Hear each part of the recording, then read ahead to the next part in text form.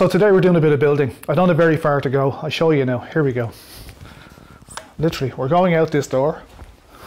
And we're going to go in that door.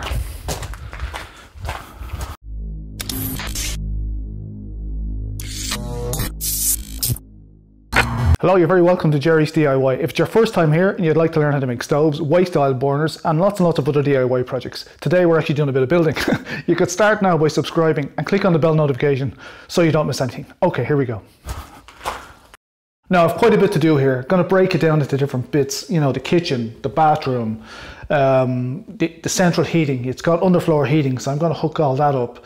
Upstairs we've got some stuff to do as well, so quite a few, but we'll break it down bit by bit. Today it's going to be a kitchen wall, so here we go. So the plan today is to put up a stud partition out as far as that line there, if you can see it, 1600mm off the wall, and it's going to go vertical. I'm going to put sheetrock either side of it. So that's the plan. I'm going to get that done, and when I have that done I have another one to do upstairs. Now the length of this wall is going to be 1600. I need 2 for the bottom, you know, so double sole plate, and 1 for the top, so I need 3 at 1600.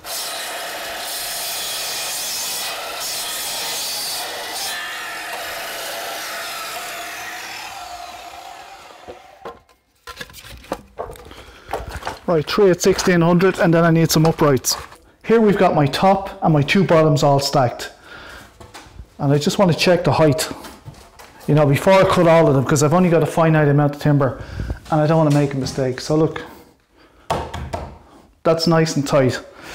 Maybe I'll shave just a couple of mil off it, because I don't want it too tight. I can always pack it down, but if I drive it on, if it's too tall and I drive it in with a sledge or something, I can end up pushing up the ceiling. I don't want to do that. But yeah, very close to it now. Now you can put one of these walls together very quickly.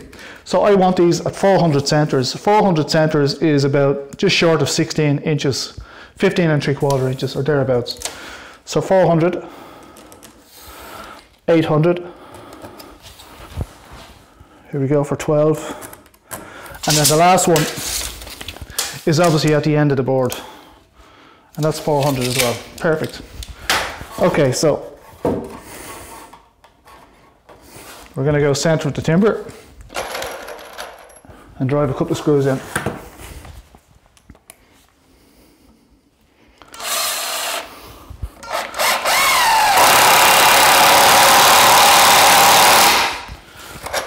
Now, very easy to get these in, and unlike you know, like a Phillips head where it won't stay on, the screws actually want to stay on these things.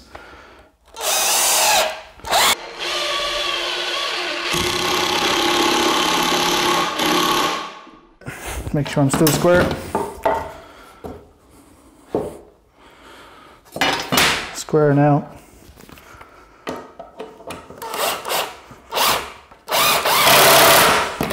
Okay.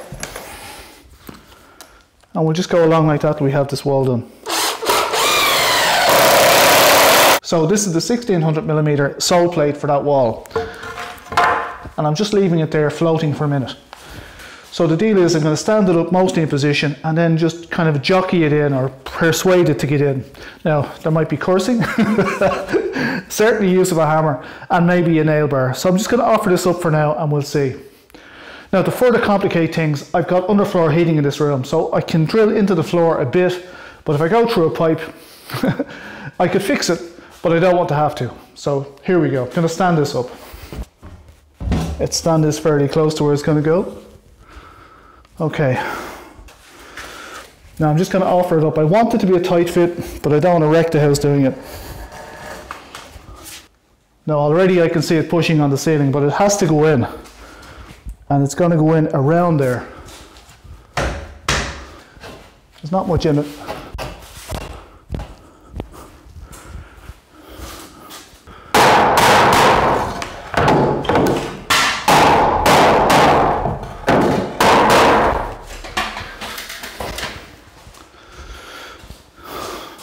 Okay, that's looking very good.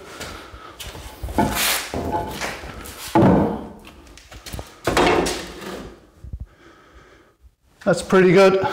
Not exactly yet, but pretty good. So let's check that out against the wall. Oh, that's lovely, yeah. On the top then, Let's check that out. That's lovely on top as well. Now the sun keeps coming out and messing with the camera. So let's mess with the aperture here. There you go, how's that? Yeah, it's spot on. Okay, so maybe you can see the level, I'm not sure, but it's absolutely spot on where it is. So what I'm going to do is I'm going to drive this in here, and that's going to hold this to the wall. We'll put another one further up, and then I'll do the same into the floor. So here we go. I have to go in at this sort of an angle because this is in the way, but that's normal. So just before I go in further, these are 8mm express nails. This one is 8 by 150, so it's about 6 inches long.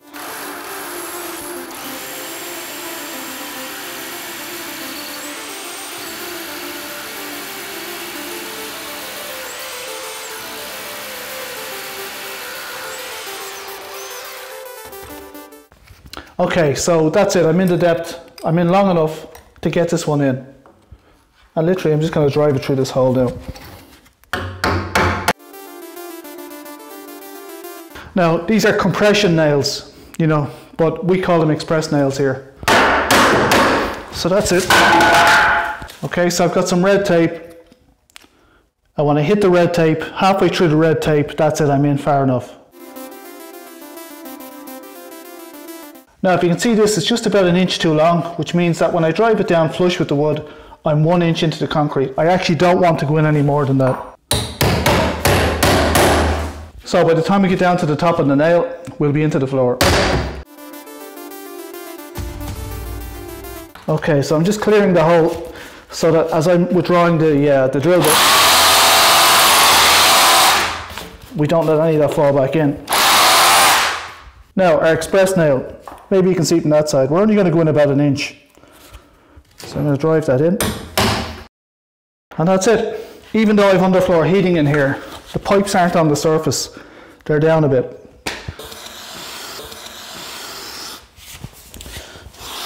Just gone down through the top layer.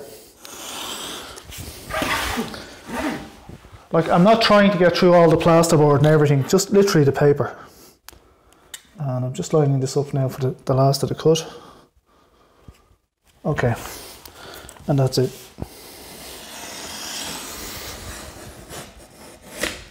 The fact that it was sliced on the far side means if I tap it in and around the slice, there you go, and it folds along the cut.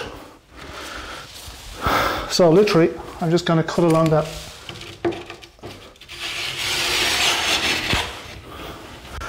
And I'm going to cut back this way as well, so I'm into the center then.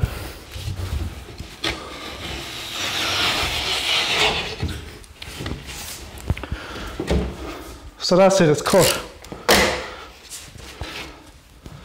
Now if all I was going to do was joint it, I'd have the bright side out, but I intend to plaster this, so I'm going to put the back, the grey stuff, have that out.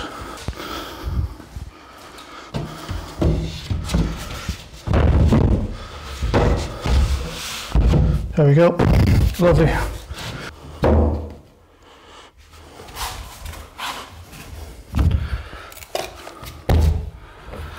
Okay, so we're up at the ceiling now.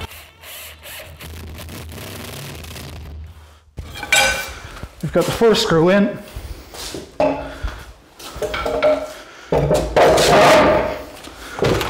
Let's get a few more in.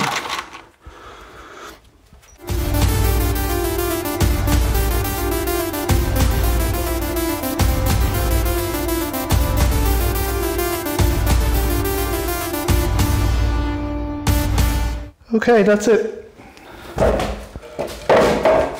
And there's the back of the wall. In that wall now I'm going to have to put some grounds for the presses, for the kitchen cupboards, the other side of the wall. Also there's going to be a couple of sockets and a light switch, and maybe a pipe down the wall as well. Show you that when I'm doing it. So that's it, I want to get this done during the summer, so every now and again I'll bring you in and show you the progress on this job, show you what I'm up to at that particular stage of the video. I want to get some waste oil burner stuff done as well, and I have a couple of other projects. I'd love to go flying and you know, get up to cloud base and travel, I don't know, with a motor on my back, or even without if I'm just paragliding. But I have a ton of stuff I'd like to do if the weather plays ball. It's been thundering and stuff hailstones, that sort of stuff here today, so it's been pretty miserable. So look, I'm going to leave it there for now. If you like the video, please thumbs up, subscribe down here, and I'll see you all in the next video. Bye for now, good luck.